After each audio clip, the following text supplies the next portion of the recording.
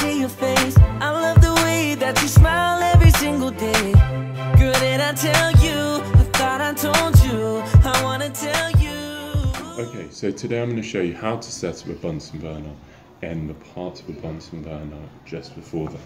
So we have the rubber tubing, and a Bunsen burner also has a base, which is this blue part here. Now it's also got an air hole, which you can see, and the air hole is controlled by the movement of a collar. So you can see the collar is able to move around, and we have here going up, we call this the chimney.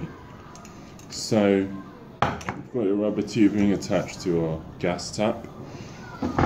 A few things to note in terms of safety: you should always be wearing some safety goggles.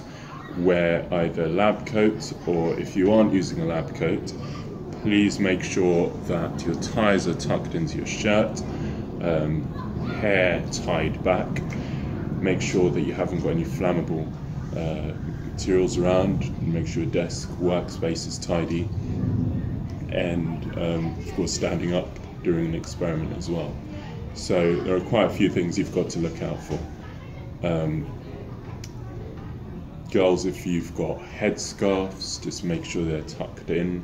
You want to just make sure that there is very little chance of anything actually catching fire that you don't want to catch. So I've got here a wooden splint and heat-proof mat. Heat-proof mat's essential, and box of matches.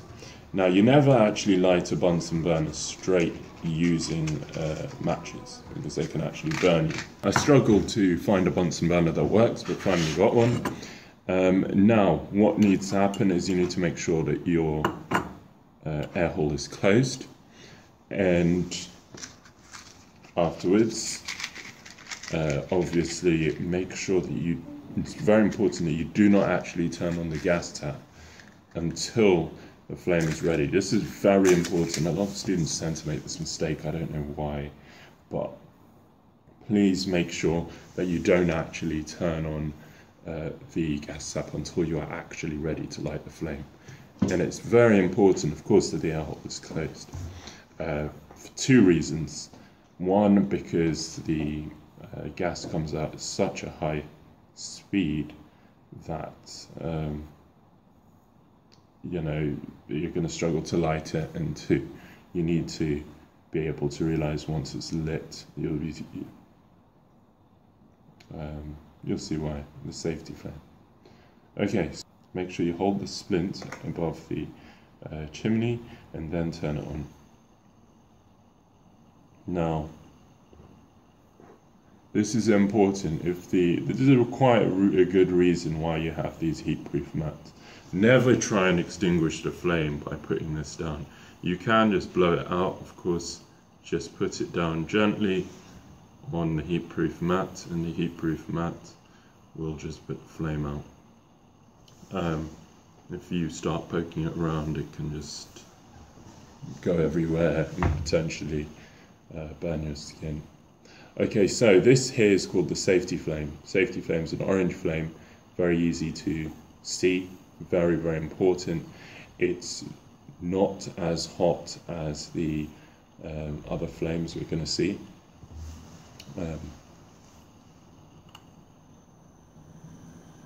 When you turn it slightly open, this one, you can hear slight roaring now. This is called a half-open flame, and it's used for heating. Now,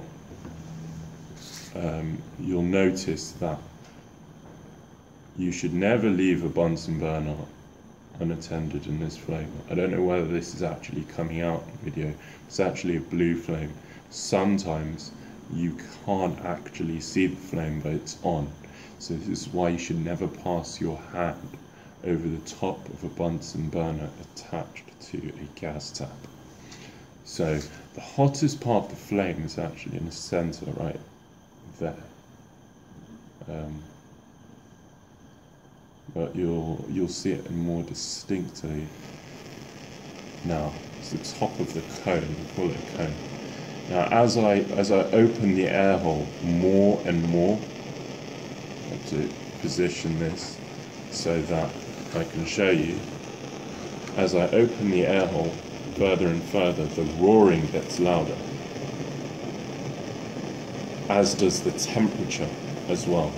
So if you want to heat something really, really fiercely, you want to open the air hole fully.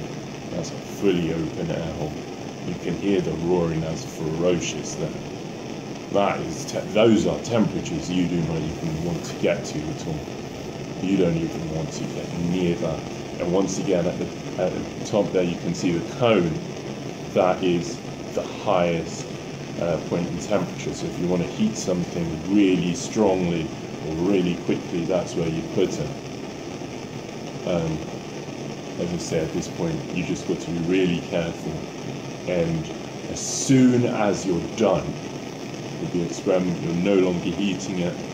If you need to leave your burner unattended, you make sure you turn it back to a safety flame where everyone can see it.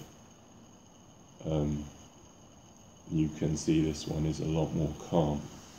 So please make sure that you treat the Bunsen burner with respect, because it is a very useful tool, but if you don't use it wisely, it can be a dangerous one as well.